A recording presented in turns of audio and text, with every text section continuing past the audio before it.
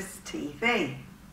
Now today on Stitchless TV, as promised, I'm going to show you a really easy way to drape a sleeve to put on to a sleeveless dress or top. I learnt this method of draping a sleeve from Shingo, and we have a full tutorial, very in-depth, on how to do a moulage, which is like draping, how to do a drape sleeve, a long drape sleeve that gets added to a jacket bodice. Now I'll put the link below to that tutorial, but today we're just doing a simple, really simple short sleeve, because I don't know, are you like me? I'm not. Look, all my tops have short sleeves to about here, because I don't like the tops of my arms. So you'll see today that this is, I think, an easy way to drape a sleeve.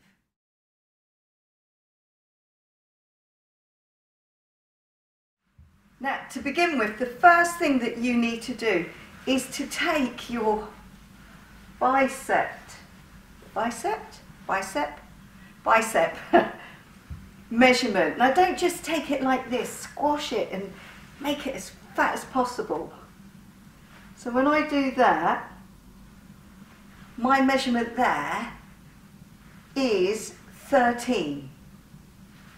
So that means that the tube of our sleeve isn't going to be, oh, it's inches, 13 inches. So that's my biggest measurement up here. Now we can't create the sleeve to be 13 because then there'll be no movement at all. So we need to make it at least 14, maybe even 14 and a half, because it's a sleeve block. Now if once you've made this sleeve and you feel like, you know, it has got a bit of movement, but it's too boring, the style, then later on you can go in and you can slash up your block and splay it out and create gathers on the top. You can do all sorts of things. So for the moment, what I'm working with is my bicep. Has it got a T? My bicep? My big measurement, my big fat army measurement, being 13 centimetres. Oh, one more measurement.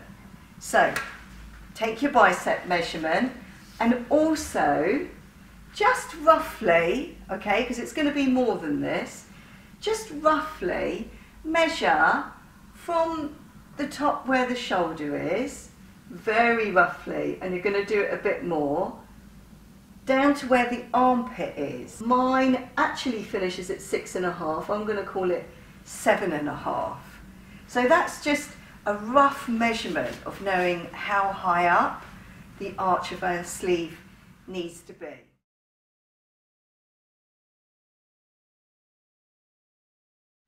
So we're just doing short sleeves today, so just forget about the length at the moment. But what we do need to think about is that bicep measurement, which when it was fitted was 13 on me. Now, I need ease and I need to be able to move my arm. So I'm going to cut a sleeve that is 15.5 wide. So I want you to measure out the same, do the same thing with your bicep measurement.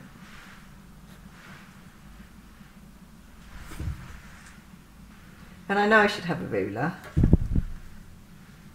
but we're just creating a rough rectangle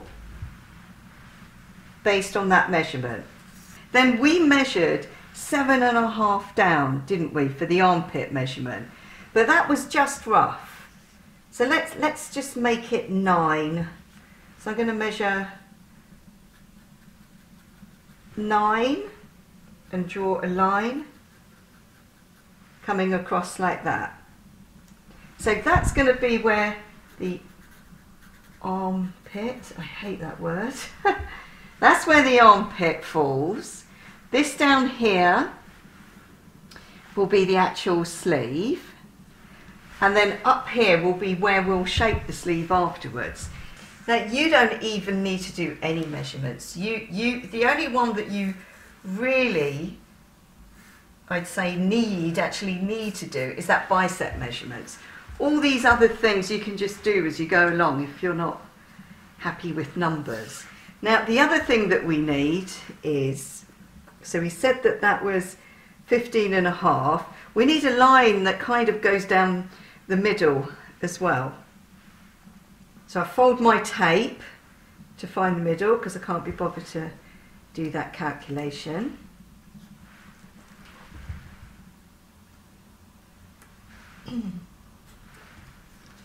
And then I just want a line that goes down the middle.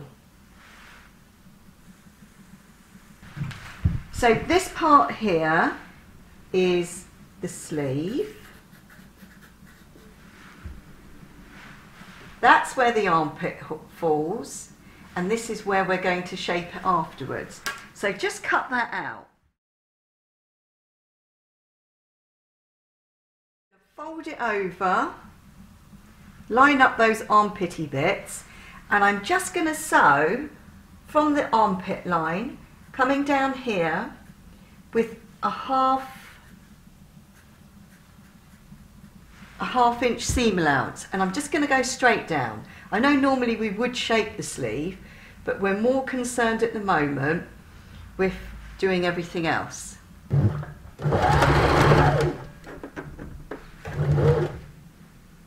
Now when you sew this, sew it with a big stitch because you might need to undo it later. Right, so when you've finished sewing up the side, then put it into this position. We're trying to put that in the middle. So just follow the line that you drew that formed like the centre of the tube of your sleeve. And then just lay it out like this. Now I've actually made this wider than the sleeve I made before because I was concerned it was a bit tight, and now I'm concerned it's a bit big, but we'll see what happens. We'll see which one's the best afterwards. When you've taken the bodice off the dummy, we just need to unpick the shoulder seam because we need to get into this area here.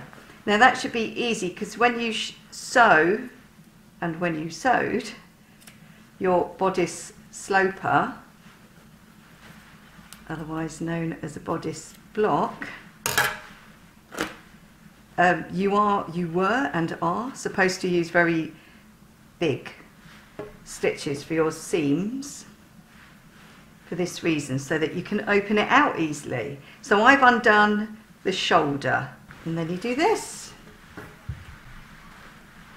Then put your fabric wrong sides together.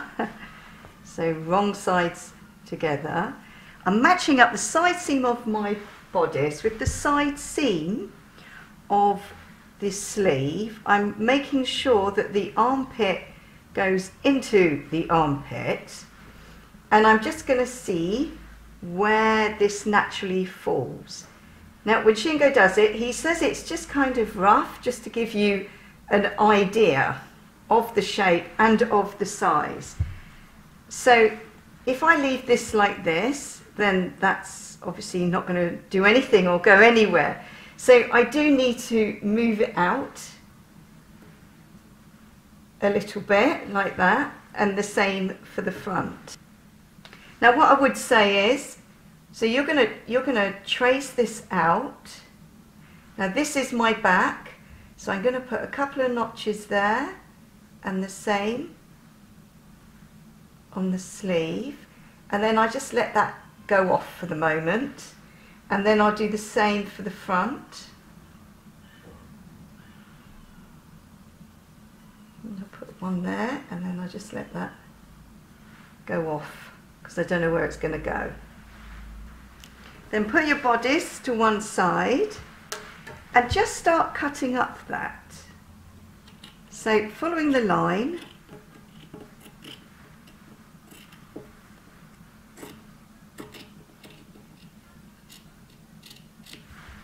just cut all of that away. When you've done that, it should look a bit like that. Now I think it's probably safe for us to cut away this stuff. In fact, we can probably go down.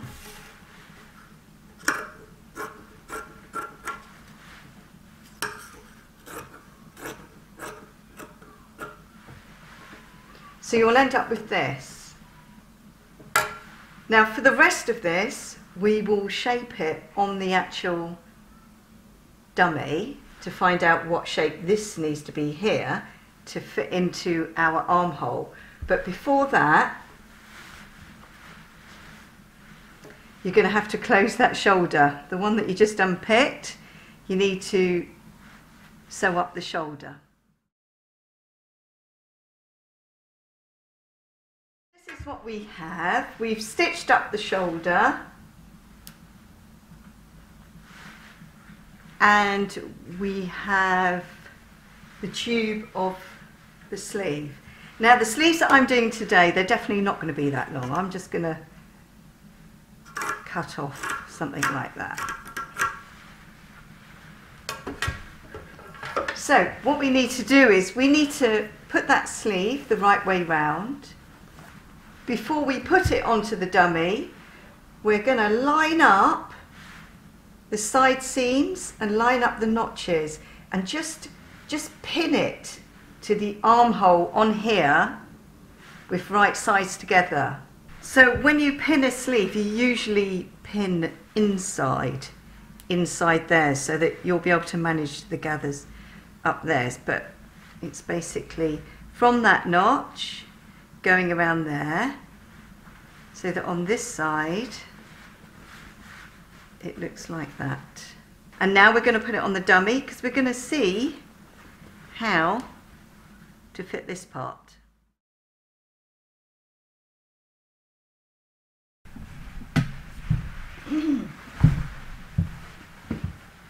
Okay, I really need for you to see what I'm doing here. So that's the one that we did before, and I was just slightly concerned. I mean, I know that there are other ways in which I can rectify this issue, but in terms of making it a little bit bigger now, yeah, we'll see. So we've pinned it, around there between those notches, right? And hoping you can see this. So now what we do is, obviously we've got loads too much fabric, but if we just let it hang down naturally. Now it is actually really important to have an arm in there and I haven't got one in there right now, but I think I can sort of guess. So this line won't necessarily fall in line with the shoulder, so don't make it do that. Now I'm just going to put a pin in the top just to hold it, because I want to cut away this because I can see that I don't need all of that. So I'm going to cut that away for now because it will make my life easier. So you just start to have a look to see how you can make the sleeve fit. Now, when you use calico, you can sort of see through it. So you can see, like if I go like that, I can see the edge of my armhole underneath. So if I go a little bit there. So just start to have a look. Now whether you pin it, I don't want to pull it, you mustn't pull it too much there. You see, you'll be doing this with an arm, hopefully. So I'm able to stick my pins into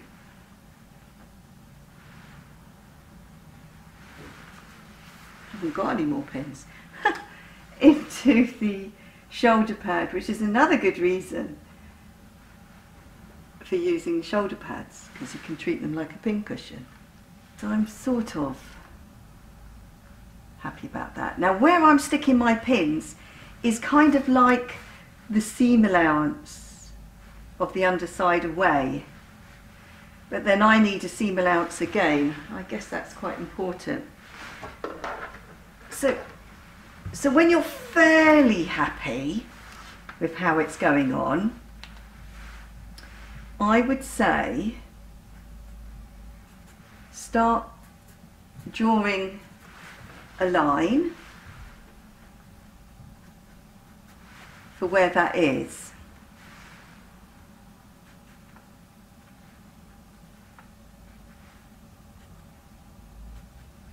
But then remember, you need to cut a seam allowance.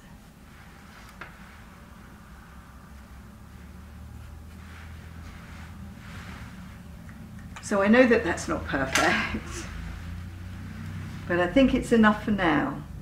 So what you then do, you take this off, cut away all your excess, and then we do the easing stitch where you sew with your largest stitch and you don't gather, you sort of ease to make it fit the armhole, and then you'll know if it has worked or not. So take it off and have a look at what you've got. So that was my original line, so I imagine that I'll just gradually bring it to that seam allowance line. Now it is hard to get this as a perfect sleeve the first time you do it, so don't be surprised if it isn't completely perfect like my first one. Now remember, this isn't the center, okay, but I could have marked where the shoulder was, but I forgot. So we are now going to, using the largest stitch, we're going to sew around here, the seam allowance away, going down to there, which is near our notches, and then we're going to ease it, hopefully, to fit our armhole.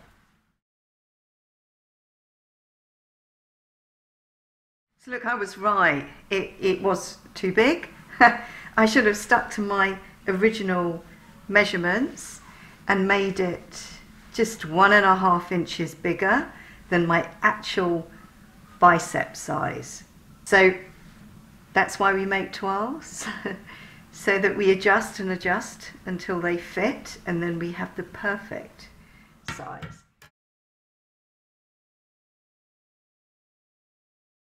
Okay, that all seems to fit nicely with easing on the top. Now where I took it in, I need to just round it off a bit, because otherwise you just end up with a peak there. So now we sew that all in place. For those that don't know, when you do a set-in sleeve and you're stitching around the gathers, but they're not gathers, they're just easing, so that you don't get little pleats, you have to really sew exactly, or just a tiny bit to the left of that stitch line that was the line that you slightly gathered, stroke eased.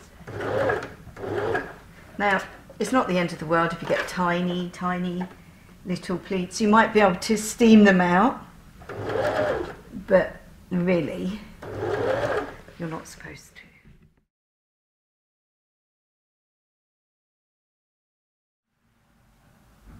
So when you've finished your sleeve, you do need to press it, and I don't know how anybody, I'm not trying to sell this because I don't even own them, although I do know where you can get them from. Yeah, how can you press the shoulder inset sleeve without a hand? I don't know how you would do it.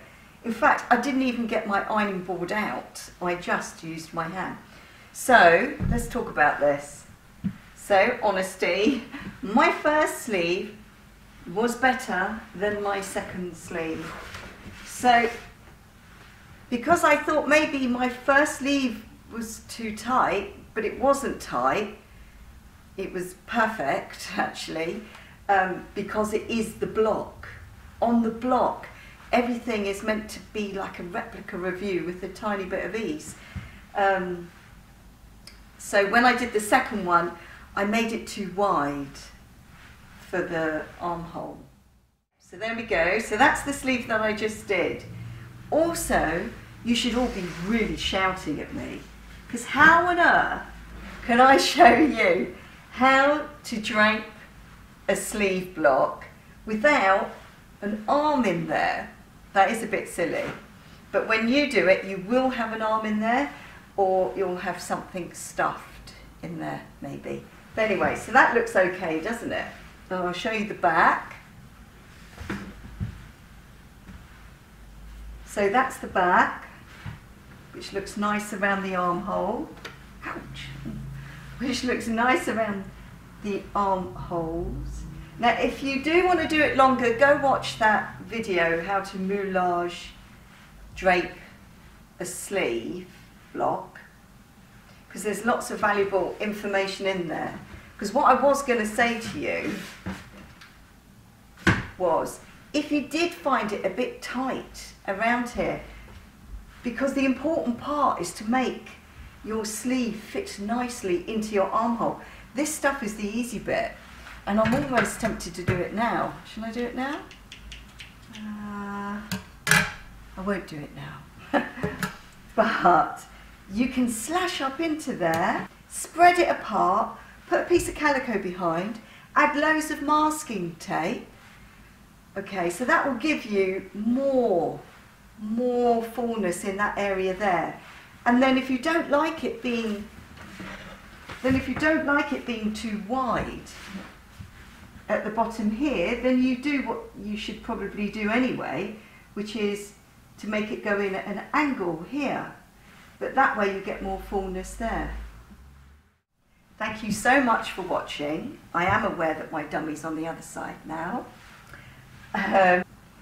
Now I feel that in another video, I don't just want to do bodice slopers and bodice blocks all the time, I'm going to get bored. But I've got a feeling that in another video, you want to know, well, what do we do with these bodice blocks? How do we use them? How do we change them? So my question today is, do you want to know how I would use a bodice block? Comment below. Thank you so much for watching. Go and watch all our other films of how to do draping and what to do with it. Or just go and watch all our other films. And feel free to share our videos with your sewing and fashiony friends. Thank you so much for watching, and see you again very soon. Bye!